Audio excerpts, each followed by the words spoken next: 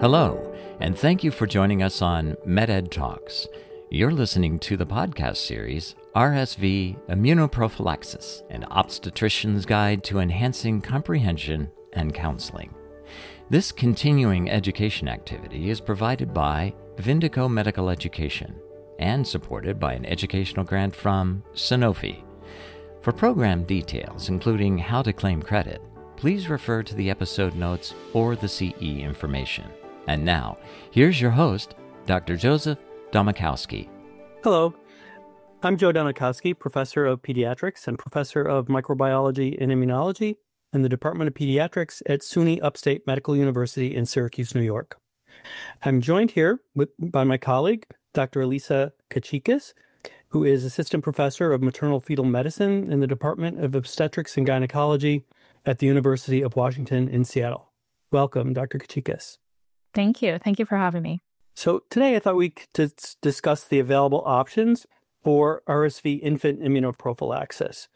And maybe to get started, could you walk us through the distinct mechanisms of action between maternal RSV vaccination during pregnancy and infant-directed monoclonal antibody immunoprophylaxis? So the last couple of years have been really exciting in terms of finally having great methods to prevent severe RSV illness in small babies. And remember, RSV-associated illness is one of the number one causes of severe morbidity and mortality in infants globally, and the number one reason for hospitalizations in the United States among small infants. So as we kind of talk about these different methods, we'll talk about the efficacy in the clinical trials and endpoints, and those are all related to hospitalizations or severe medically attended illness in infants. The two methods we have two really great options. Both provide the baby with passive immunity, which means that the infant itself doesn't have to respond to a vaccine per se. One of the methods is an RSV vaccine that can be given in pregnancy. What happens with this is a concept called maternal immunization. So that's when a pregnant person receives the vaccine, mounts an immune response, makes antibodies. The antibodies, especially those more mature antibodies, the IgG, cross over the placenta to the fetus during pregnancy, starting in the second trimester, really ramping up into the third trimester. And those antibodies are then in the fetus and then obviously in the neonate at delivery, which can help protect the baby. So the RSV vaccine is an option that's recommended to be given, 32 to 36 weeks and 6 days during pregnancy, and that will help protect the baby, similar to when we give the Tdap vaccine during pregnancy. Another option to prevent RSV illness in infants is to give the infant a monoclonal antibody injection. And that injection has these antibodies that were developed to last a longer period of time in infants and also protect them from RSV illness in the first few months of life. Yeah, that's great. You mentioned the antibody transfer in the second and third trimester. How does the timing of administration of the maternal vaccination during pregnancy versus that direct administration to the infant after birth influence the onset and duration of the protection against RSV? So for the infant to get the most benefit from a vaccine during pregnancy, so from maternal immunization, it's best to give the vaccine a few weeks before the delivery. So that's why the recommendation is to give the vaccine between 32 weeks and 36 weeks and 6 days so that the pregnant individual has time to mount an immune response and for those antibodies to transfer over the placenta. Now, the baby will still get benefit, but it is recommended to give that vaccine at least 2 weeks before delivery just to allow that process to happen. Conversely, when you give the monoclonal antibody, the injection has the antibody in it and the baby will be protected from that point onward. What about the pivotal clinical trial evidence? What does it tell us about how effective and safe these two strategies are in preventing RSV-related hospitalizations? So the clinical trials have been really promising in terms of just protection for the infants and then also safety data. For one of the monoclonal antibodies, nirsevimab, that's the one that's readily available right now. The Harmony clinical trial showed that the monoclonal antibody was 82% effective at preventing hospitalizations in infants over the first 180 days of life. When you think about all the hospitalizations that in the past used to happen because of RSV illness, to have a method that's 82% effective is just really great. For the maternal RSV vaccine in pregnancy, that clinical trial was called the Matisse study. That trial showed that the maternal vaccine was 82% effective in the first 90 days of birth in preventing RSV-related illness, which is also really, really promising and great data to have as we kind of move forward into collecting real-life data. There's also a newer monoclonal antibody that has recently been approved for infants. It's called clesrovimab, and that trial also has shown that monoclonal antibody is 80 to 90% effective in preventing hospitalizations in young infants.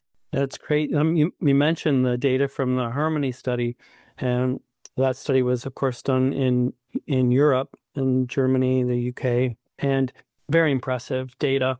Now that nirsevimab is registered in more than 50 countries in the world, how is that real-world evidence beginning to shape our understanding of effectiveness and uptake, not just for nirsevimab, but for other strategies that we have? So as the two different methods have been utilized, we've been able to collect more data from studies that are not the clinical trials. So, for example, in the U.S., we have data that was just recently presented by the CDC at the ACIP meeting showing that monoclonal antibodies and/or vaccine during pregnancy is very effective at reducing emergency room visits, RSV-associated hospitalization, and RSV-associated ICU admissions in young infants. And then there are also studies from sites outside of the U.S., including from Argentina and from the United Kingdom, showing that the maternal vaccine is 70 to 80% effective in decreasing RSV-associated hospitalizations in infants less than 3 months of age or even 6 months of age. Yeah, it's pretty impressive, right? The real-world effectiveness data that's coming in for these different strategies that we have all really mirror what we experienced in those phase 3 clinical trials that were designed to show efficacy. Now we're seeing real-world effectiveness that meets or exceeds. It's very exciting, as you mentioned, very exciting time. How should we, as clinicians, approach discussions around choosing between the very different options of maternal vaccination or infant immunoprophylaxis, or even those instances where we might want to identify babies that might benefit from both? For the RSV vaccine during pregnancy, in terms of eligibility criteria, the RSV vaccine is recommended to be administered between September 1st, so in the fall, and then January 31st of the following year. And that is to target young infants during their first RSV season. So if a pregnant person is not eligible to receive the RSV vaccine during that time period, so that person is not between 32 weeks and 36 weeks and 6 days, then the monoclonal antibody option is a really great option too. And then, for the RSV vaccine in pregnancy, there are some other thoughts about breast milk or human milk benefits, so mucosal immunity benefit for the infant and also benefit for the pregnant person herself that just none of that data was collected during these clinical trials, or at least not published yet. And so hopefully these studies will be coming in the future. In terms of when to consider the monoclonal antibody, even if a pregnant person has received a vaccine. So for people who did not receive a vaccine during pregnancy, those infants should absolutely receive a monoclonal antibody for their first RSV season. Other reasons to consider administering an RSV monoclonal antibody for infants whose mothers have been vaccinated is if the mother was vaccinated less than 2 weeks before delivery. If the mother is someone who's immunocompromised or taking medications that cause immunosuppression, people who have other conditions that might decrease transplacental antibody transfer, for example, people living with HIV, infants who have underlying cardiac or pulmonary conditions and are at risk for severe RSV disease, and then other infants who have other reasons for having lost some of the maternal antibodies, so babies that were on ECMO or bypass for various procedures should also receive a monoclonal antibody. injection after birth. That's great. So all infant protection, essentially. We have these great strategies. They're highly effective with really nice, favorable safety profiles. All we need to do is use them. I think for last season, we were just over 50% total coverage for maternal vaccination plus nirsevimab. So it'll be interesting, I think, going forward, how much progress we're going to be making in the coming season. Do you have any summary or additional concluding statements before we wind up? I think the RSV vaccine in pregnancy or the monoclonal antibody are both really great options. And for people who are not eligible to receive a vaccine, the monoclonal antibody should absolutely be considered. Sometimes for infants at severe risk for RSV illness, both the RSV vaccine during pregnancy and then also the monoclonal antibody can be very effective in decreasing risk for these very, very sick infants. And all the safety profiles have looked great. So we're really hoping for improved outcomes for these very young infants when it comes to RSV infections.